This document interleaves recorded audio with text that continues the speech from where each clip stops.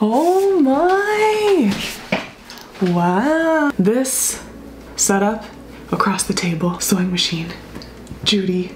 This has always been my ideal way. I don't really know if you guys appreciate this as much as I do, but my heart is so happy. And so with great pleasure, I'm here to announce it is time for our annual prom/fancy time video. I know a very small chunk of you are actually interested or going to prom, but I know there's a much bigger group of you, myself included, that just likes fancy things. We have done fancy accessories, fancy Netflix inspired looks. I really like doing this at this time of year, so tune in next year, same time roughly. A lot of this 3D floating sculptural stuff like Cardi B at the Grammys, Thames at the Oscars, and then sculptural in the chest area too. Lily James, Jessica Chastain, you guys see what I'm talking about? Jennifer Connelly, it's like literally like a encrusted trapezoid, or just very simply a round shape like Ruth Carter, Quinta Brunson, Denai Guerrera. You get the idea here. And then the other thing that just like sparks joy for me are these Prada trains. We have Amanda Seyfried, I never know how to say her last name, and Hong Chao. So here are some of the ideas visualized, and there's a part of me that's like, let's make them all, but I am getting better at knowing myself and what's realistic, and I am leaving on a trip soon. So I just need to pick one of these. This is the fabric. Went with the hot pink because it's kind of Prada, it's kind of Valentino, it's kind of Barbie, and all of these things are floating in the ether right now. With projects like this where there's a lot of inspiration, problem solving, supplies, and multiple pieces coming together, you start wishing for a digital tool that can organize and visualize it all. So I'm so excited to be partnering with Milanote to show you all how easily you can collect notes, reference images, plan tasks, and more all in one place. The board that I've been showing you guys is our project. It helps me so much with visualizing colors, shapes, textures, and seeing if they all make sense together. I especially enjoy the ability to move items around freely. I can resize them, and that helps me emphasize and anchor different ideas as they solidify. Once you start using Milanote, you can start with a blank project, but Milanote also makes starting even easier with 100 built-in templates suitable for designers, photographers, illustrators, or just like people who pray to make things look nice like myself. All of the ideas and the work here can be shared with team members within minutes, and you can access Milanote via desktop or through their app, for example, like when you're in the fabric store looking for fabric. Milanote is my favorite tool to use, especially when it's a big project with lots of visuals. Like we haven't even gotten into like the final styling, hair, makeup, setting, photo shoot theme, any of that. But all of those pieces, the inspo, the reference images, the to-dos, they can all be added to this one project, so they're all in one place. Best of all, Milanote is available for free and there's no time limit. Sign up using the link in the description and start your next creative project while I try to finish this one. I was trying to find something in my Letterlow kit that already had a side dart built in because that just makes my life easier. And I found this little vintage number. I noticed the jacket had a side dart in it, which led me to believe that the inner blouse would also have a side dart. And I was right. Here is the front half with a side dart. Here's the back half. So these two I'm going to draw out on a piece of paper. If you look closely, you can see that I'm folding the parts of the pattern that I don't need out of the way. This is just something I do so that if I still want to use this pattern for something else in the future, it's completely intact. And now I just gotta take these darts, one on the side for the chest, one in the back for a little bit of a waist, and transfer them onto the patterns.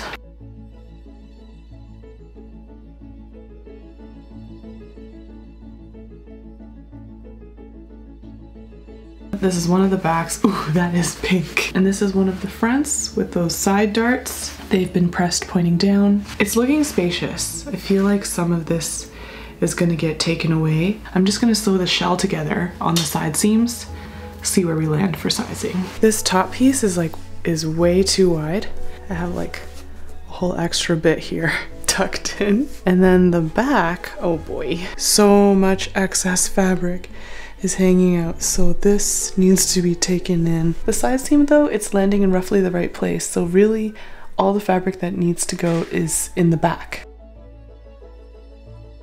I took in an extra 1 centimeter on the side seams. This first line is the original dart that Letterlow gave me. Then I took in 2 centimeters and then we went in another 2 centimeters. So I'm gonna copy all of those adjustments onto the shell. I've been procrastinating because the next couple of steps, oops, I should close the door. The next couple of steps is always where so many things come in at once. I'm attaching the shell to the lining, which is the opportunity to insert the straps. I have a new assistant, by the way, Leticia. She's the one who put together this lovely strap, as well as also helping me sew a lot of other things. For those of you that have questions about my assistant, Julia, I will address that in a second. Once the shell is attached to the lining, the zipper also comes into play as well. This is when I'll be adding pockets. So like, I honestly have no idea how big pockets are supposed to be, so I just copied this from a pair of pants that I own, because then at least I have an idea how it's gonna turn out. And I have them stitched right sides together with a finishing stitch, so there's no fraying on the inside. To be honest, I almost deleted pockets from the steps in this video. I know there's a universal rule that like every dress is made better with pockets. However, I will say in the photos that Amanda took in this dress, the ones where she puts her hands in the pockets, I feel like really undersell the dress. And when it comes to pockets, that's like inevitably what happens. Your body just wants to be like all nice and comfy. So part of me was like, just cut them. You're not gonna ever pose with your hands in the pockets. But then I remembered that like I'm a mom now, and it's pretty common for me to have like a facial tissue or like a little wipe just hanging out in a pocket, so we proceed. Okay, I'm so scared.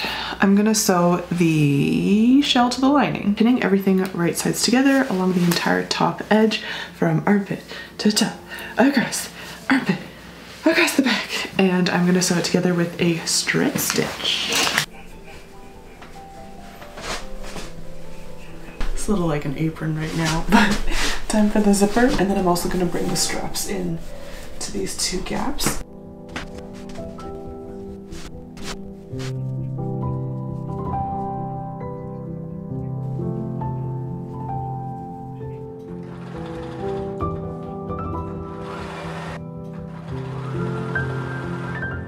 This is what an understitch and a press will achieve. It's just so much cleaner now. The understitch means that you don't see anything out here on the front. When you flip it over, you can see the tiny little stitch that is helping it all to lay flat. It's time for the zipper. The zipper with lining is a little bit of a inside out dance. I'm gonna put a link in the description for a more detailed tutorial, because I feel like that is like a whole little in of itself. The zipper's on and she's lined. I'm proud of this one. If there's one thing I hope anyone takes away from watching my YouTube channel over the years, is the growth that happens when you just like keep going at the same hobby or skill set or whatever, project after project after project. Some of you have been subscribed from the very beginning, and you know that originally my videos were all about like a really crisp, clean, clear educational tutorial. I never officially addressed why things shifted away from that, but it was actually because the imposter syndrome of it all was like eating me alive. Being someone who at the time had not gone to fashion school, never received any formal training, owned just such a beginner-friendly sewing machine, I slowly felt like I had no authority to be teaching people how to sew, because the little mistakes or ways I was doing things differently stood out to me a lot. Over the years, it's become a lot more of a sewing adventure type of video, so that way I feel at least completely transparent about my skill level. But now, weirdly, it's come full circle, and I actually start to feel moments where I'm like, dang, I'm getting good at this. Of course, there's still a lot to learn. For a few things, I've done them enough times. So actually, you're gonna start to see me and my assistant Leticia are going backwards through all my videos and trying to create updated blog posts that are much more detailed, actually educational. I'm gonna put in links to all of the videos that I like to watch whenever I want to refresh on a concept. For a long time, I've been feeling like I've been neglecting the group of you that actually really want to improve your sewing skills, so I'm coming for you. That's Leticia's first big project, getting the blog in a shape where you can go there to actually see every detailed step and get a sense of how something came together. Which brings me to announce that this was something very sad for both me and Julia, but she's got a full-time gig, she's working on her career, and so it just no longer matches up for her to be my assistant. I'll put a link in the description if you want to follow Julia, if you want to send her some love for all the amazing hard work she did with me over the last 3 years. Time has gone by so quickly. I need to do pockets.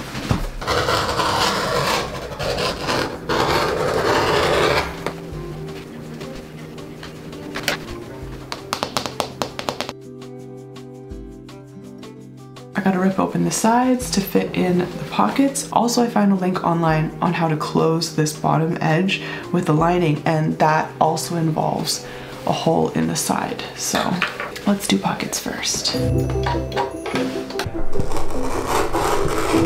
I'm working on these back bows. I have 4 long strips that I need to cut out. They're getting paired up and sewn right sides together to make the long section of the bow. These were wide enough and slippery enough to flip over a meter stick, which is always nice. Definitely looks so much better once it's pressed. I'm at the point where I see the light at the end of the tunnel, but then part of me always gets scared to have that feeling because I have been burned by you before. Trying to figure out a way to lock it into the folded position. I'm gonna try this bar tack feature on my Bernina. I'm just gonna press this and see what happens.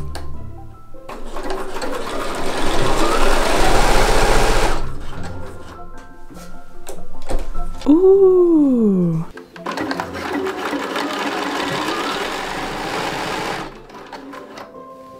I feel like I want to move on to the train and give that a start. It is just 2 giant rectangles. I'm gonna sew them right sides together so that they look beautiful inside and outside. So we're aiming to have the train cross over the strap point just by a little bit. That leaves me needing to cut off this whole side here. It looks weirdly narrow, but I guess that's right.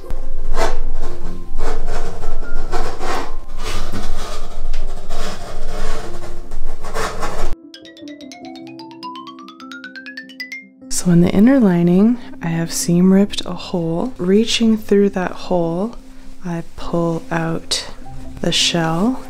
I flip the lining as well. Right sides together, I just sew with a straight stitch as far as I can go. I think I have pulled it all right side out, completely closed all the way around the bottom, a gaping hole in the inner side. I'm gonna understitch, seal off this hole, and then that just leaves me with the train. It's so cute.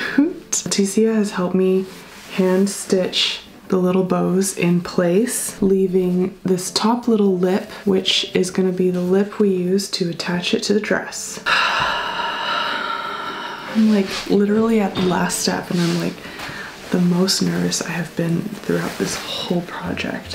Okay, also, look at that clean bottom. I did that. It was my first time and I did that. The pockets look so good after press. There's no longer like that weird feeling of looking at a gaping opening. And now I just slap this baby on here